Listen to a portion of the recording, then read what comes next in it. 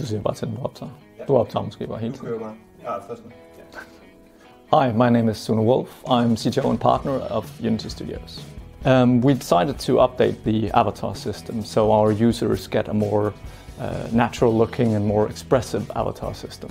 We chose to go in this direction because we're using a third-party service that actually enables the user to upload a selfie image and create a custom avatar based on that. So in this release, we are testing out the look and how the avatar feels on our users to ensure that this is something like the direction they want to go in. So we should look more at future possibilities with avatars. We're looking at more dynamic facial expressions, lip sync, so you can see avatars moving their mouth when they speak, as well as eye tracking to see where the avatar is actually looking. The reason why we focus on updating the avatar system is we receive a lot of feedback from our community that they want more expressive avatars. They want to make sure that it's their digital self in SynergyXR universe. So that's why we're going in that direction, allowing users to have a more true representation of themselves within SynergyXR. Okay.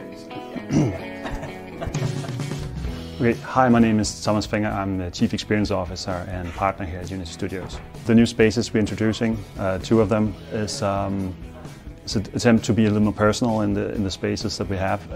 We're trying to tap into the Scandinavian tradition of creating materially and spacious rooms, keep a little bit of an elegant environment around people's interactions. What's unique about the new spaces is we try to keep them personal and more grounded in reality. Try to see if we could sort of make them fit into a Nordic scheme, have them as a place that you could actually visit in reality. The fireplace is try to make it more cozy, actually a little more at home.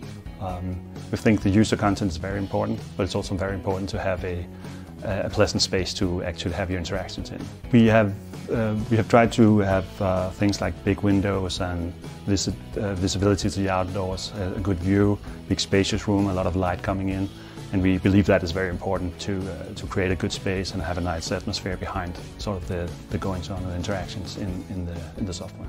Looking at the crystal ball, we see the spaces becoming more realistic. We see actually our users want to actually have a presentation or a virtual version of their own environment. And we basically see scans and designs coming in that just mimic reality more and more. We're doing this now because we believe that the time is right to start to have this experience to be more realistic.